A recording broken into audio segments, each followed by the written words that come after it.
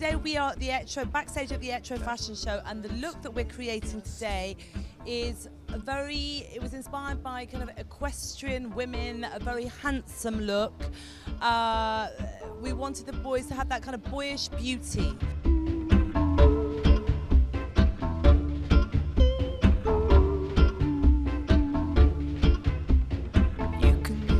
Hi, my name is Appoline. I'm from Ukraine.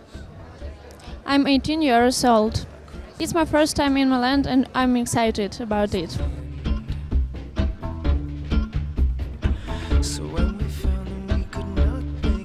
I like Milan and its old streets. It reminds me one town in my Ukraine, it's Lviv, and yeah, I like it.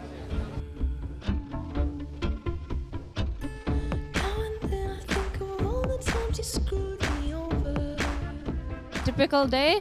Okay, I get up like at 7 a.m. I have breakfast, then I have a lot of castings, fittings, shows, and I come home like at 8-9 p.m.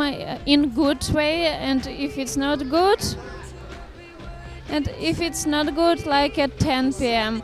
and go to bed because I'm very tired during fashion week. But I love my job, so I'm glad.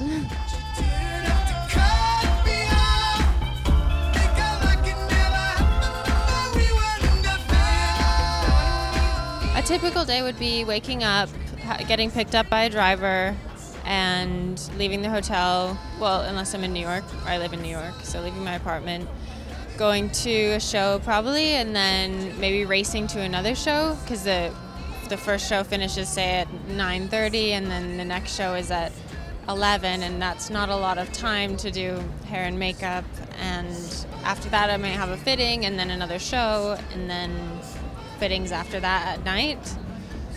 That could be a typical day during Fashion Week.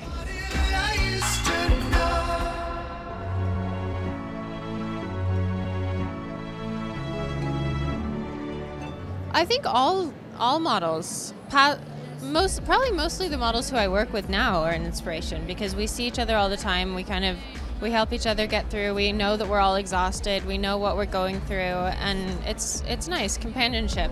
Tell me all the things you want to do. I heard that you like the bad girls, honey. My typical day during Fashion Week. Wake up early, run, hair and makeup, eat something, walk, then run again to another show, doing the same thing, then sometimes fittings in between, sometimes casting in between, then run, walk, run, eat something, and no time for toilets, no time for rest. Now, like the blogger, as we can see, they have more and more power, because now if you look at the front row, some bloggers on it, not before. And also it's a kind of democratization of fashion with it, so it changed it a lot, because before it was like a kind of elitism. It was a little circle, people in between, almost consanguine. The whole theme of the collection is already in the title, rather say, which is Lady Paisley. And we actually started from the old cashmere-y shawls of the 18th century, where we started from. And from there on, we wanted to open them all up and doing a sort of reassemblement. And I would rather say it's a very feminine connection, very rather seductive in a way, which is quite new for us.